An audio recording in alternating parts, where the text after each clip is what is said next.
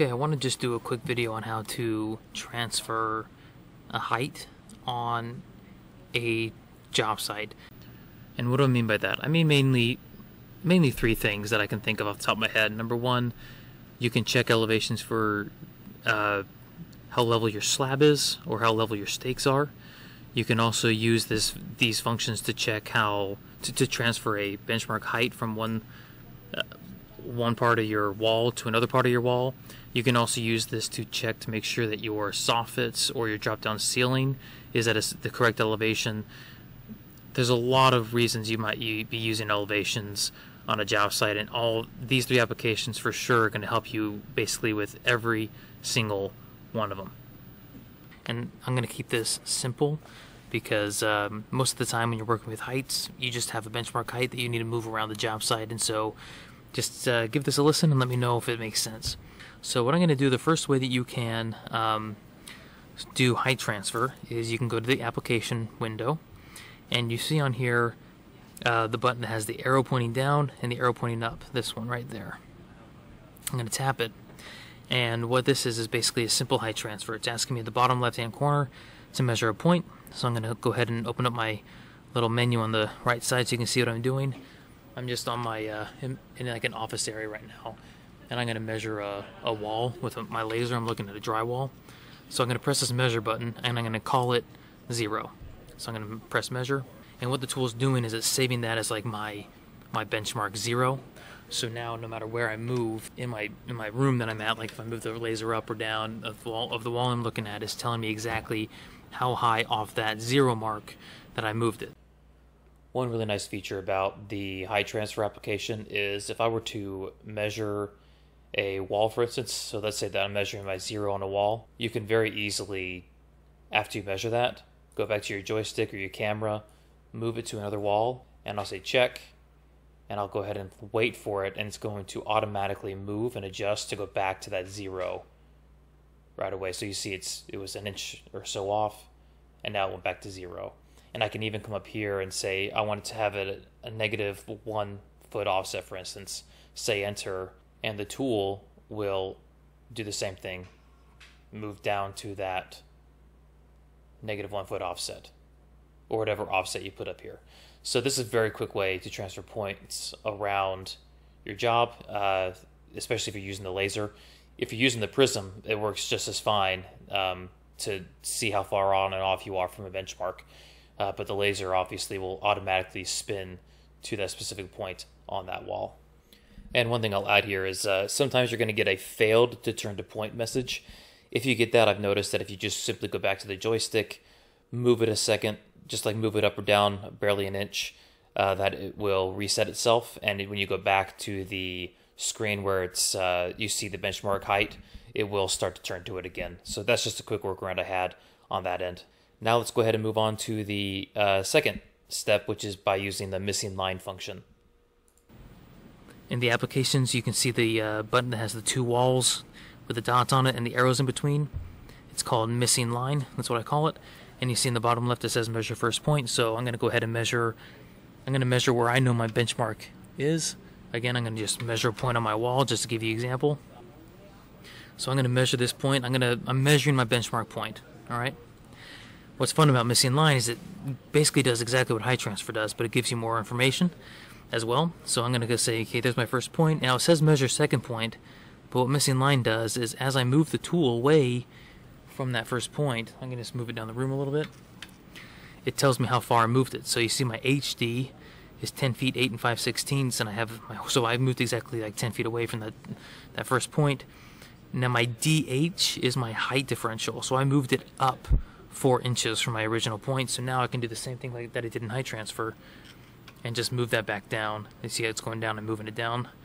Trying to do this quickly is while I'm talking is kind of hard, but now I can kind of move the tool around and get that back down to 0. But at the same time I can look at other information. How far am I moving away from that first point? What's the slope of that first point, etc. So maybe you might using missing line better if you're just transferring 1 point around the room. Just make sure that your DH is 0 no matter where you move it to. Third way I do this, and this is my favorite way to do it, and you'll see why in a second, is I actually use missing line. Sorry, not missing line. I use line layout. And again, this is on a blank project. So when I tap that, it says stations required. Well, what do? You don't have control points. What do? Well, just go to your home screen, go to stationing, and at the very bottom, you see the point that looks like the circle underneath it, right there. I'm just trying to tap so you can see it. I don't have my mouse with me. So I'm going to tap that one, and you see at the top it says new station created, and it has these random high coordinates. I don't care about those coordinates. I just care that I'm stationed. I don't really care. So I'm going to say check. Now what I do care about, though, is that on that stationing, I want to make sure that my benchmark height is correct. So I'm going to go ahead and go to stationing again, and all I'm going to do here is change my station height. And you can do that whenever you're stationed. You can come in here, and under others, you can press this button right here, which is your station height button. I'm going to tap that, go to my manual height right here, my manual height, and I'm going to just remeasure with the laser my mark on the wall that has my benchmark height. I'm going to measure it, call it 0. Yep. So you can see right there at the top my BM height is 0, and I'm going to say my instrument height doesn't even matter because I'm not using my instrument to make my benchmark. My benchmark's actually on the wall, so I'm going to say check. And now, if I go to my draw panel, you'll see on the right side, my station height has changed to indicate how high it is compared to my benchmark. So I measured the height of 0 on the wall, and my station was about 5 inches below that. No big deal. So you see how it's different from station 1 to station 2. Alrighty. So now what I can do is I go to line layout, and my station's there, and it says select a line or arc for reference right there. That's what it says, right? So what I'll do is I'll come over here, open my side window, and because I don't have any lines, I'm going to create, you see how it says create right there? I'm going to create a line, and it's going to say select 2 points for the line, or in other words, I'm going to just measure 2 random points arbitrarily. So watch, I'm going to measure 1 point here, where I'm standing, and I'm going to measure one other random point. I'm going to measure one random point in this room. I don't care where the line is. What I do care about, though, is that it tells me the value of the height wherever I move. Okay. So let me go to measure. And let me go to, so now that I created my line, I gave it 2 points, and you can't, let me zoom out, so you can kind of see here, that red line, that's the line that I measured. I don't care where that line is. What I do care about, though, is when I go to measure, I can tap this point to line button, and it's going to automatically tell me where I'm looking at in relation to that line. And just to be clear about what that point to line value does is when it's checked, it's going to gray out my ability to change manually the line offset and height values. So I can just quickly turn the tool, it's going to autofill exactly where it's looking at, and if the height's off, as long as it's looking at the wall I need to make the measurement on, I can depress that point to line value, and then quickly the height value, I can change that to where I need it to turn on the wall, and the tool will automatically turn to that location for me. And then if I need to move it again, recheck the point to line button, move it, and then repeat that process. Now what do I care about? I care about that 0 right here, this 0 height. That's what I care about. If that's 0, I'm golden. I don't care about where I'm looking at on the line. I don't care about my line. I don't care about my offset. I care about that what I'm looking at is 0. So watch. Because my point to line up here is selected, I can now move this around the room. I just moved it to another location.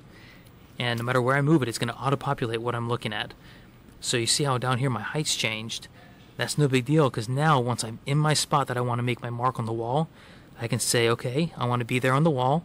But obviously I'm going to help the tool by tapping this box and saying, move me to my 0 height. Say enter. And now the tool is going to automatically adjust. I don't know if you could hear it clicking behind me. It's going to automatically adjust to that 0 mark. And you can see here, it's zeroed in on the X, the Y, and the Z. And I can save that if I want to, mark it on my tablet, mark it in the field. And say check to save it. Point staked, nice. And now what I'll do is I'll come back up here, press point to line, move it down the room a little bit, and you'll see it automatically adjusted where it's looking at. and I need to change my height value again, because obviously I'm not very good at moving exactly, which is why the other two versions that I showed you of moving heights works, but it's kind of complicated to always have to move it yourself. Now I can type in height, 0, 0, check. You're going to hear a click behind me to move to that exact height on that wall, turn into point, and boom. I can now close this window, wait for it to fix, and now it's zeroed out. And I can mark that, save it, whatever I want to do. Now, what's funny about this one is that you can also still use this as I was using it before with the other two, so I can keep this saved. Let me move it to another point in the room here. You see it auto-populates that height. I technically can still manually move it up or down. And here I'm moving it down, you see how the height value is changing? So that's what that's doing. Now, remember, when you're using line layout, absolute height and relative height are important to understand. Absolute height is telling you what your height is in relation to your benchmark height, while your relative height is telling you what your height is in relation to whatever slope of the line you measured. I could care less about my relative height in this case, because I don't even know really where I measured my line. I just measured a random line. But I know exactly where I measured my benchmark height, and I want that to be transferred perfectly around this entire room. And so this is one way I can do it. Now, what if you do? Now, I'm not going to go through this because I don't really have the conditions to use a prism here, but I could go ahead and go to my prism menu, and you see how I have my prism up here? So what I can do now is I can use that prism and walk around the room, and no matter where I walk, it's going to be giving me the value of that height. So to keep this basic, you can use this to check the value of your concrete to make sure everything's level. You can also use it to transfer heights all the way around the room, to check ceiling, drop down ceilings, everything. I really hope this helped.